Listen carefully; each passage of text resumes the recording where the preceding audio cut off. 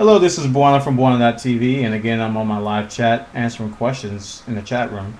And user CCL1590888 asks, "I've hacked my iPhone, and he wants to know how, when using Installer.app, how in the world can you tell if you have new programs installed or updated programs?"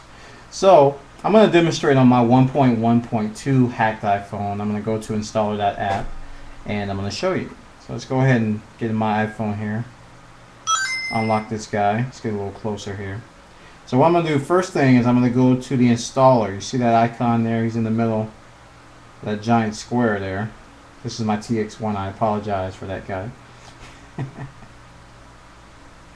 And so once you first fire up the installer, you see that it says refreshing sources at the bottom. What that does is that goes through your community sources list, and it will refresh and check to see if there's any new software available based on, this is important, based on what you have installed.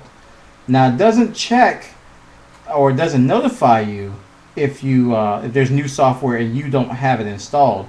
What happens is that this update button, you see it in the middle. Let me back up a little bit, put my thumb over it. It says update, and if there's any updated software on the iPhone, that will show a little number in the top right. You see that, guys? CCL 1590888.784. So when I tap on update here, I have no updates currently available on my iPhone. But if you tap on install, which is at the bottom left, let's tap on install, you'll see that I have multiple categories here. And the category that we're concerned with is called recent packages. This is a brand new feature which I love on the new Installer.app.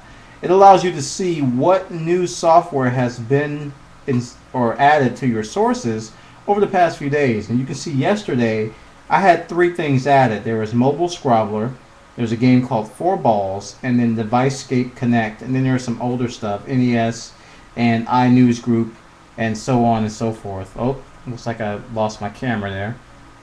Let's go ahead and go back to that.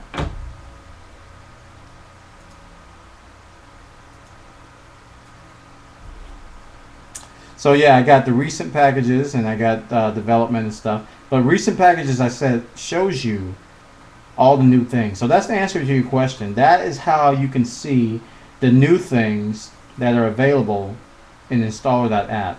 Unfortunately, it doesn't show you automatically how that's done. The only thing that's automatically done is what software you have installed that's been recently updated. Alright, this is Bwana from Bwana.tv. iPhone related questions. So I broke out the TX1 and hooked up something real quick. And I hope this helps. So I'll see you later.